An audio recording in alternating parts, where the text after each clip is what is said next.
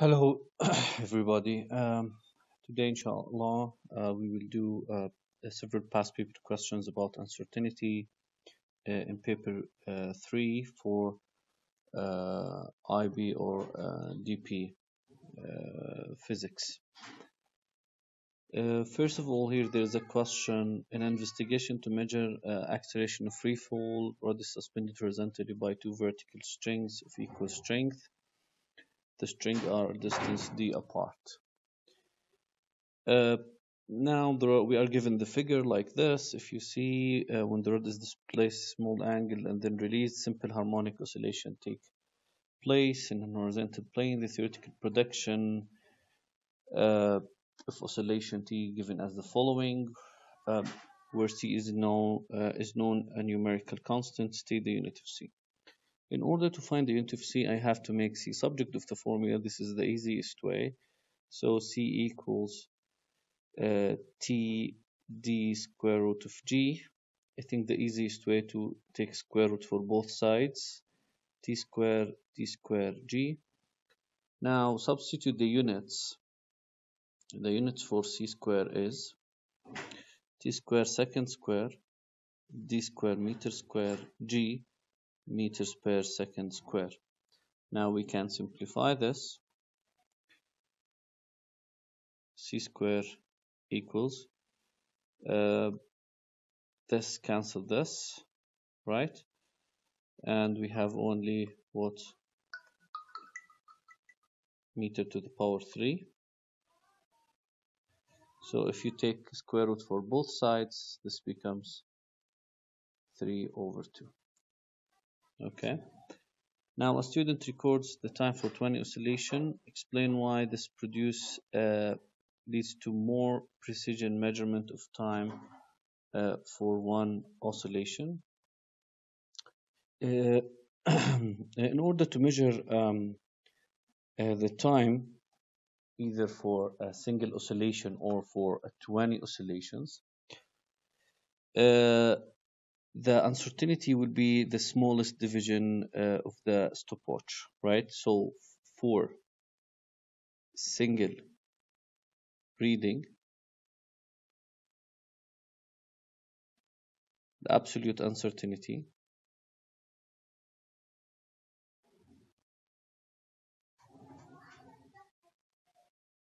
is, let's say, 0.01 seconds.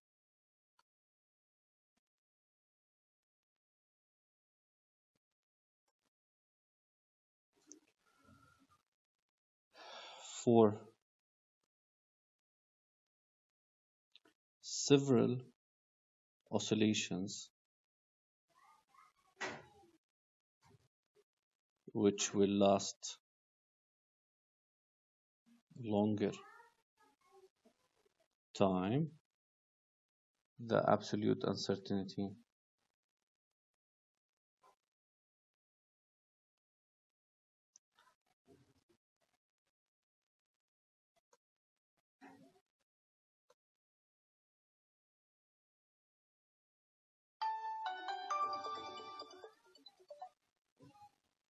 is the same.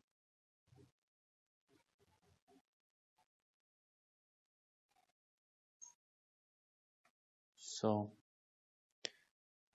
the percentage uncertainty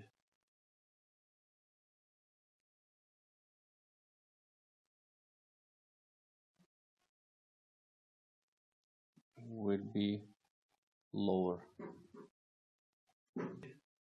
So guys, again, for single oscillation, absolute uncertainty is 0.1. For several oscillations, right, which last longer time, right, which last longer time,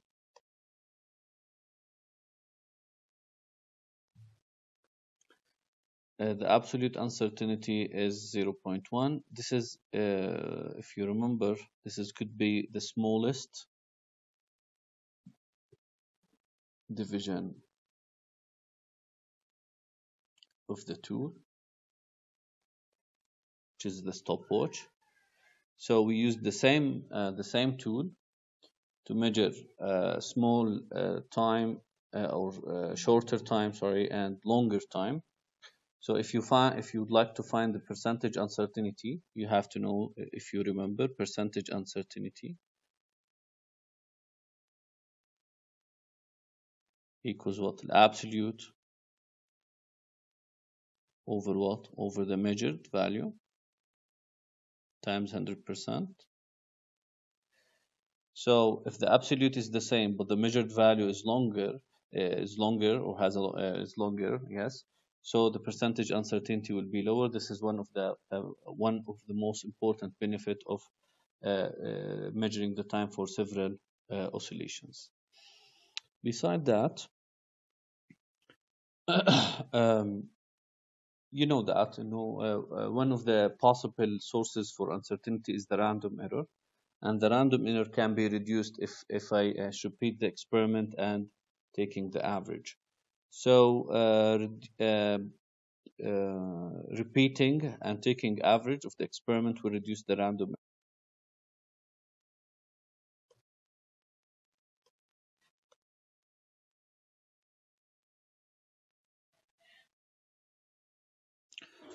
Finding the mean reduces the random uncertainty. These are the 2 points that we have to consider. This is the first mark. This is the second mark. Okay. Now part C, in one experiment D was varied. The graph varied. The graph shows the plotted value T against 1 over D. Error bars are negligibly small. Draw the best fit for these data. Now to draw a best fit, if you remember, best fit, we have several conditions for best fit. First of all, if there are an error bars, the best fit must pass through all error bars. Secondly, the line of best fit must make an even distribution of the points around the line, same points upper the line as lower the line. Okay. So in this way, we may draw best fit. It could not be exactly right as in the paper, because using this ruler is not accurate. I can't rotate it accurately.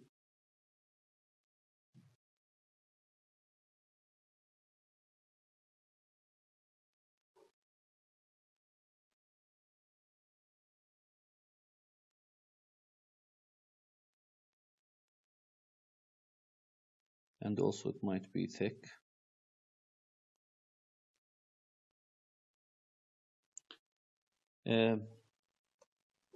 You can observe that this is lower and this is where upper, other points are lying on the line. Suggest whether the data are consistent with the theoretical prediction. Theoretical prediction, guys, this type of questions is related to the normalization. Theoretical prediction that predicts, or theoretical theory predicts that T equals, I think, C over D, C over square root of G. I may rearrange it. 1 over D. I rearrange this equation like this. Look, the scale of y-axis is the scale of the time. The scale of the x-axis is the scale of 1 over D. Look. This is the scale of the y-axis. This is the scale of what? Of the x-axis. Does this line shows a straight line that passing, does this graph show a straight line that passing through the origin? There is no, yes, there is no y-intercept. This part is the gradient, right? So there is no y-intercept here. The graph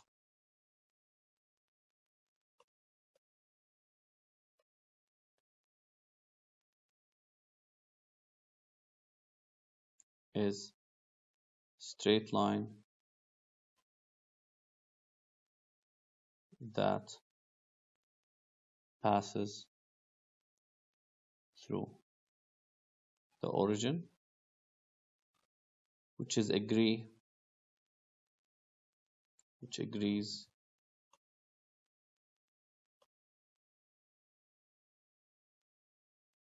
with the theory.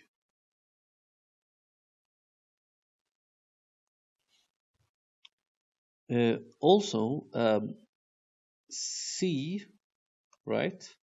C over square root of g is constant, which is the gradient, right? As what we mentioned before.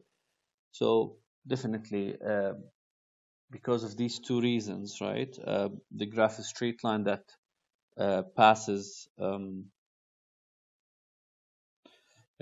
the origin. Also, c over square root of g is constant, which represents the gradient. So as a result of these two reasons, the prediction, the theory matches the experimental results. Now, the numerical value of constant C is SI unit is 1.67. Determine G using the graph. Now, in order to determine G, I have to use the concept that the gradient equivalent to C square root of G equals to C over square root of G, sorry. So I have to find the gradient. One of the common mistakes of finding the gradient, guys, that the student may take 2 points in this position. Actually, this is wrong because I have to take 2 points that the separation between these 2 points more than half of the line, right? More than half of the best fit in order to include all the data. So I may select point here. I may select point here. Okay. Then I may find the gradient. Okay. Now I selected 2 points here. I think this is 4.5. This point is 4.5.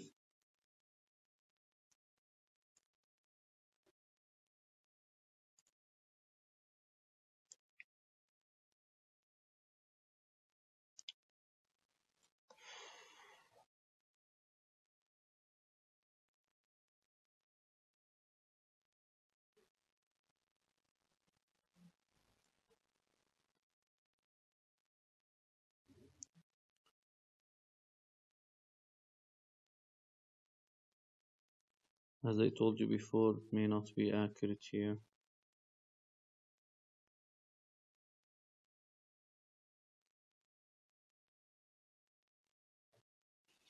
I selected this point. 2, 2.1, 2.2, 2.3, 2.4. Make sure, guys, to check the units. The safest way is to have SI units. Make sure about that. It's an important point. Make sure to use the SI units or to convert any scale that is not written in the SI unit to the SI units.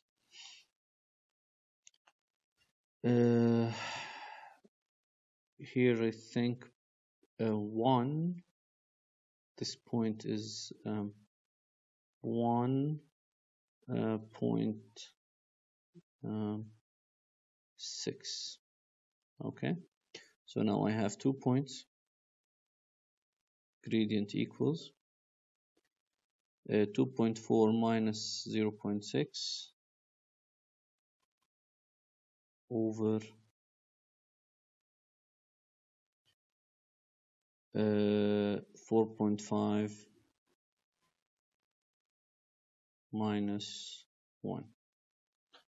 using the calculator.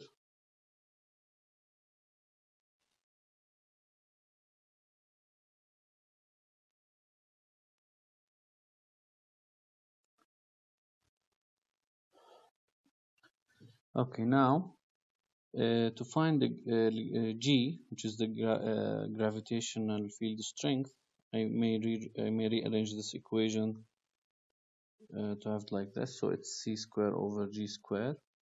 If I divide 1.67 over 0.514, I will get 10.5, 10.6, right? Meters per second square, which is in the range of the answer, which is in the range of the answer in the mark scheme. Okay.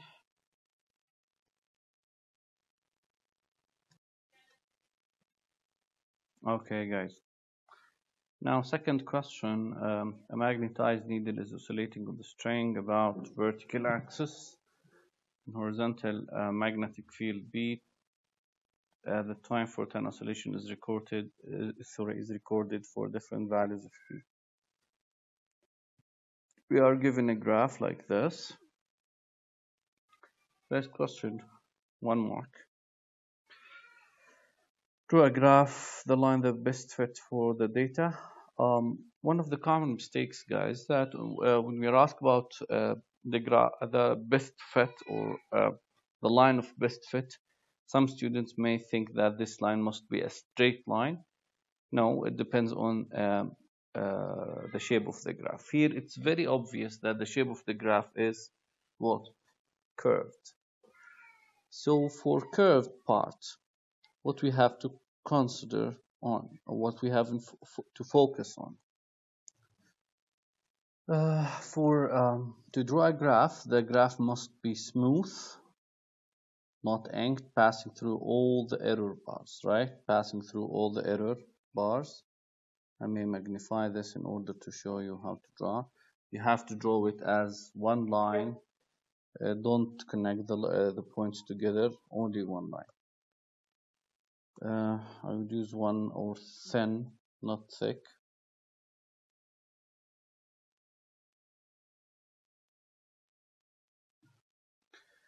What I did is wrong because it does not pass through this error bar, right? So I have to repeat. It's a little bit difficult on the screen. On the paper, it could be easier.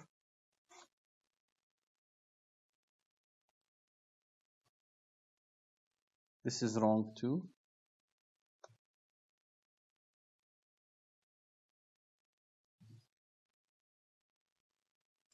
Here, guys, there's some of ink.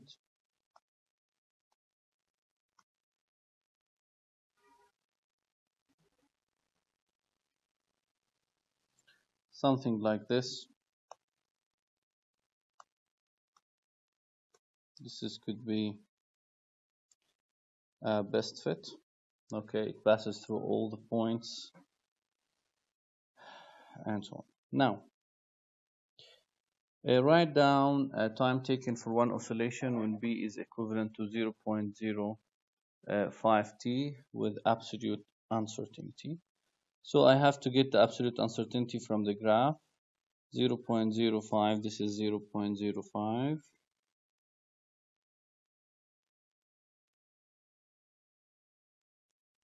This is the time, don't forget, this is the time for 10 oscillations, right? For 10 oscillations. So the actual time is 8.4 for 10 oscillation plus minus. I will get the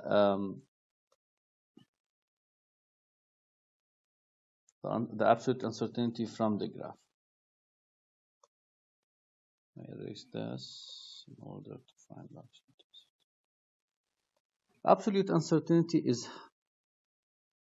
this. This is the absolute what? Uncertainty from the point to one end of the error bars, or end of error bar, sorry. So this about one. This is a box and half, right? So it would be 3 or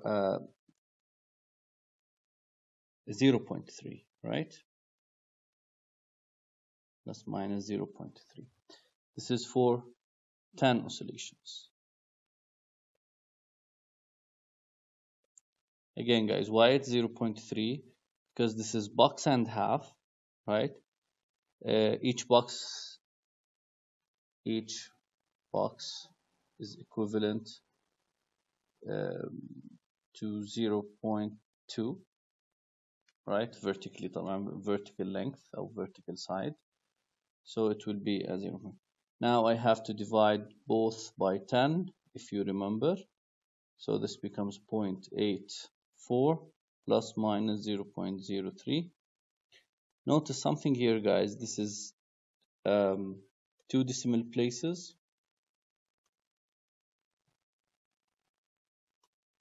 Always, when we present the measured value with its uncertainty, the uncertainty must have the same number of decimal places as the measured value and regularly as a one significant figure. So this is one significant figure, 2 decimal places. This is 2 decimal places, which is right. A student formed hypothesis that the period of one oscillation P is given by, where K is a constant. Determine the value of K using the point for which B equals 0.005 T. State the uncertainty in K to an appropriate number of significant figures. So accordingly, I have to use now the graph or the time. The graph طبعا the graph in order to find what K with its uncertainty. Now to find K, the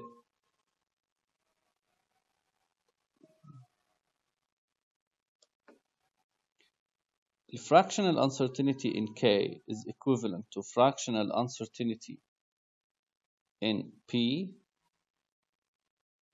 plus fractional uncertainty in B multiplied by half. Why it's multiplied by half?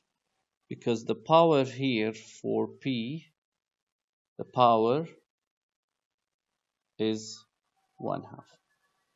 And beside that, I have to take absolute value, if you remember, even if it's negative, no matter, since I would take the absolute value. Okay. Now, if you look to the graph here, look to the x-axis scale. Here, the uncertainty along the x-axis is small or ignored, might be ignored. So this is why the examiner did not include this uncertainty. So here there is no uncertainty for B, right? No uncertainty is given or mentioned for B. So now the uncertainty in K is equivalent, fractional uncertainty in K is equivalent to fractional uncertainty in P. Don't forget that P is the period of one oscillation that we found in part 2B.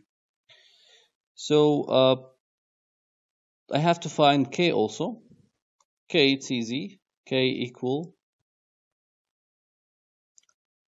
P times the square root of B. P is 0.84. At this moment, B was 0.005. It's 0.5.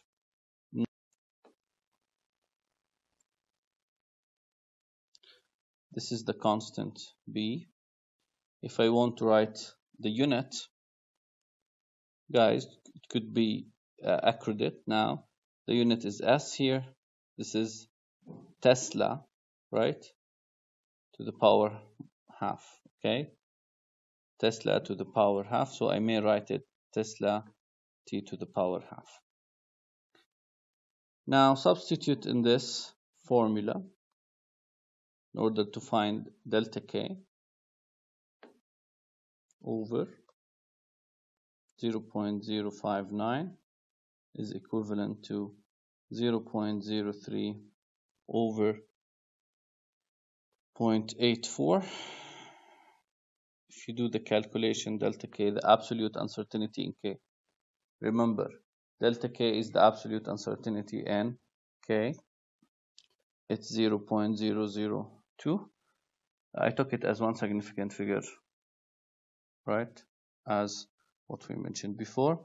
So eventually k equivalent, measured value 0.059 plus minus 0.002. Let's consider this again. This is significant figures, 3 decimal places, and here also 3 decimal places. Now we are asked about unit of k. We found it already, okay? K is equivalent to p square root of b. This is second, right? Unit for k. B is Tesla to the power half. Here we are not asked about SI unit, right? We are asked about unit of k. Also, this question is about the normalization. The student plots a graph to show how p squared varies with 1 over b for the data.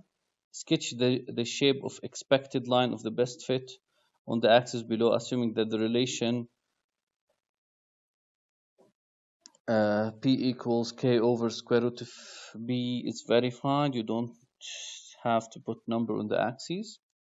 Okay, guys, I have to rearrange this equation. P equals k over, I may write it like this, p squared equals k 1 over b. Now p squared is used the axis of y-axis, 1 over b the scale of the x-axis. So where k is constant, which is m, so the line must be straight passing through the origin.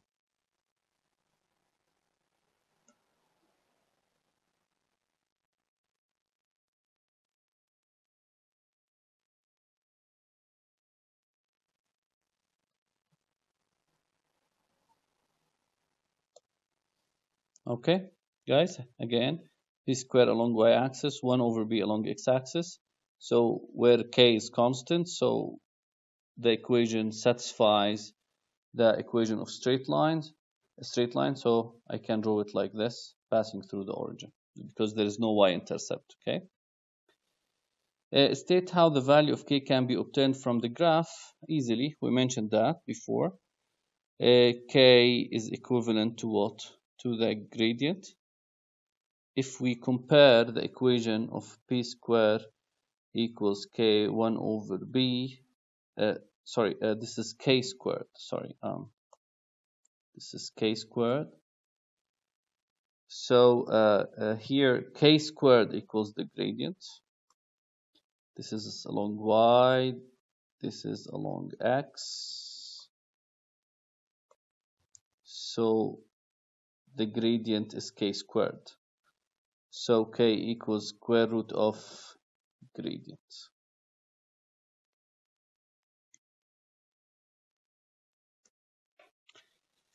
Now, this is a question about the combined uncertainty. In a simple pendulum experiment, student measures the period t of pendulum many times and obtains an average value t, which is equivalent to 2.540 plus minus 0.005. This is the absolute uncertainty.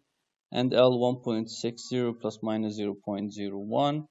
Calculate using G the value of acceleration free fall, including the uncertainty. State the value of uncertainty to one significant figure.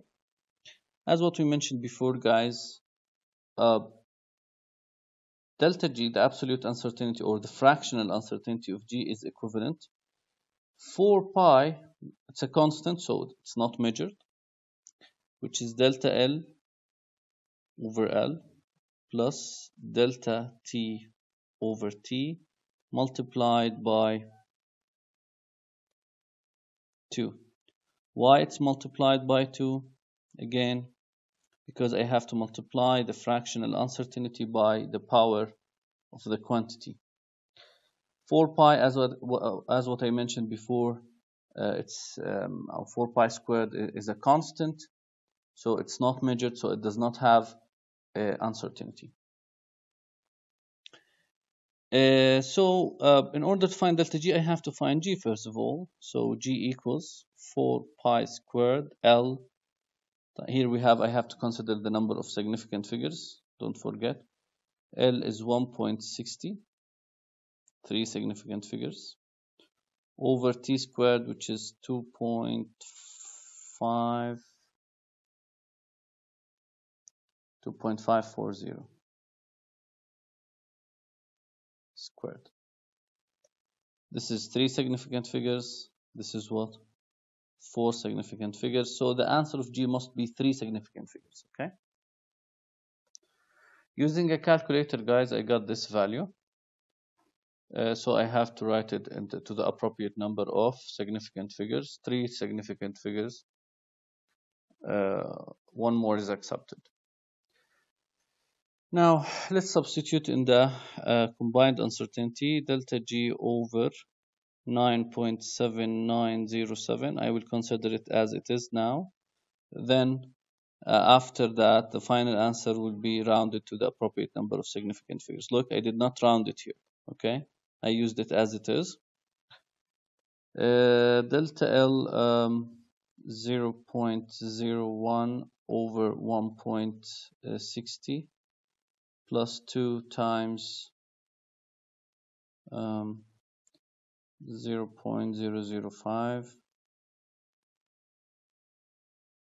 over 2.540. Okay. After doing the calculation of that, I got delta G equals 0.0997. So the final representation must be G equals. I will write it now as it is, then I will show you how to simplify it. G equals 9.7907 plus minus 0.0997. Okay. Now, guys, in order to write this to 1 significant figures, as what we are asking the question, this must be what? 0.1, right? So here we have what? 1 decimal place. So I am forced now to use this value, 9.8. Why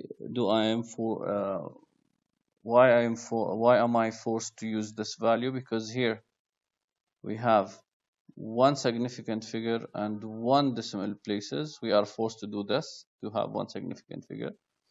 So this must be the same number as the uncertainty. So it must have 1 decimal places. So the right answer is this.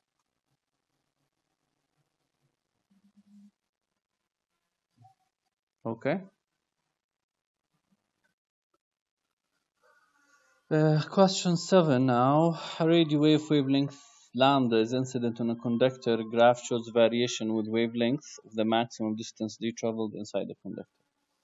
If you notice something, guys, here, these questions will not focus on the experiment itself, but only the skills of dealing with the graph, uncertainties, linearization, error bar, something like this. We are given a data that are plotted like this: d versus lambda, where lambda it's suggested why it's unlikely that the relation between d and lambda is not linear. Okay, guys. Now, if it's a linear relation, I must be able to draw a best fit line, right? This best fit line must pass through all the error bars. Let's try. If I try to draw an error bar or a best fit line, no way to draw a best fit line that passes through all error bars. Okay? So this is the reason. Be careful, right? We have to mention that.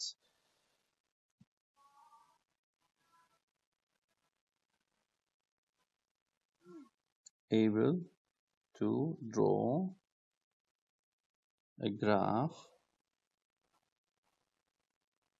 or best fit, sorry,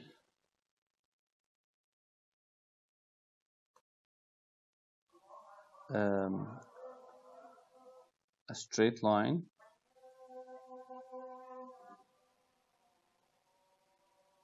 of best fit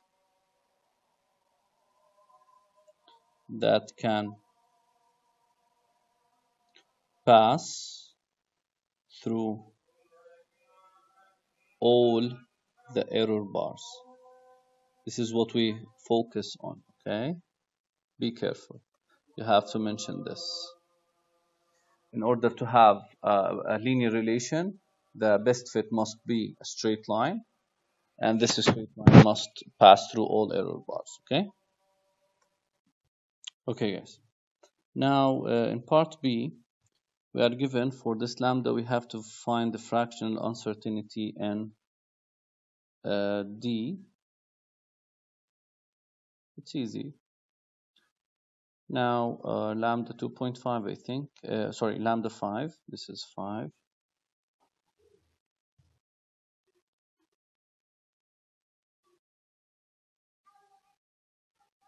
Yeah, 5 times 10 to the power 5, and around 0.5. Right? This is, be careful. This is what? To match the scale, 0.5 times 10 to the power 6, because our scale multiplied by 10 to the power 6, so it's 0.5. This is 0.5. Okay. Now, as what we mentioned before in the previous time, this is the uncertainty. Here and here. So it's 1 box and half. Each box here is 0.4, right? Each box here 0.4. So this is box and half. So 0.5. So the uncertainty here, sorry, 0.04. Sorry, 0. Each box is 0.04. So the absolute uncertainty is 0.05. Okay. So here, if I want to find the fractional uncertainty in D, 0.05 over, this is the absolute, over 0. Is 0.36. The value for D at this position is 0.36. Okay, so it's 0.36 times 100%. Just to remind you, without 100%, sorry, because this is a fraction, not percent, not percentage uncertainty. Fractional uncertainty is equivalent to the absolute uncertainty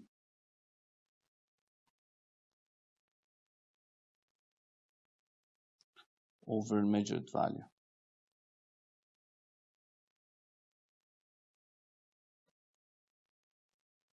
Okay.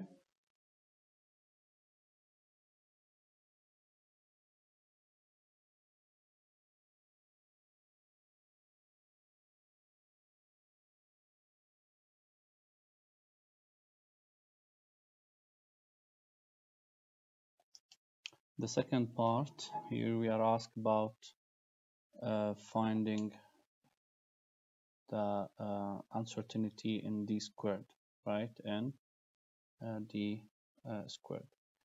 I got the uncertainty in D or fractional uncertainty in D, which is 14. And if you remember, in D squared, right, the uncertainty must be double this for D squared, right? Because we have to multiply it by 2. We have to multiply that fractional uncertainty by the power, as what I will do now in the calculation. Delta D over D times 100% equals 14, if you remember. So uncertainty in D squared is 2 delta D over D times 100%, which is equivalent to 28%.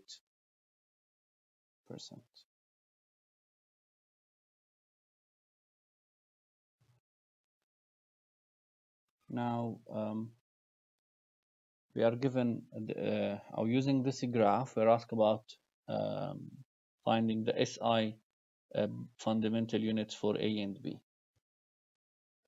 I will write the equation first of all. D square equals A plus B lambda. The A given as 0.40 times 10 to the power minus 4. B is given as 1.8 times 10 to the power negative. Now we're asked about the SI base units for A and B. Look now what I will do. I will use the concept of homogeneity of equations. This equation must be homogeneous, so each term in this equation must have the same SI base unit or SI fundamental units. The unit for D squared must be equivalent to the unit for A squared plus B lambda, right? Now the SI unit for D squared is M squared equal, we don't know what is the SI base unit for A, but for lambda we know it as M. Now all these terms must have same SI base units. All of them must have the same SI base units, which is meter squared.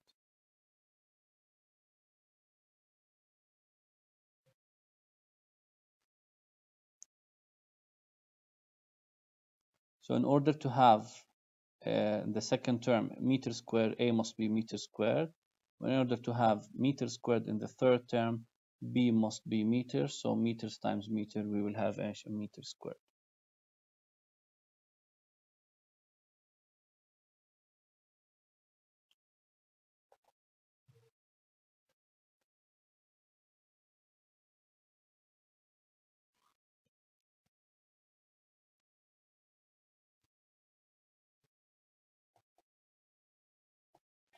In this question, guys, we have to find the distance when the wavelength, when the frequency is highest. So the wavelength should be shortest. This is from previous knowledge. For constant speed, both frequency and wavelength are inversely proportional. So what I have to do in this graph, I have to extend the line until it intercepts the y-axis. So at the interception of y-axis, the wavelength tends to be 0. Draw a graph, it will be the line shortest. that best fit for the data. So the y-intercept is d squared, which is equivalent to the best 0.04 centimeters the squared. line of best fit.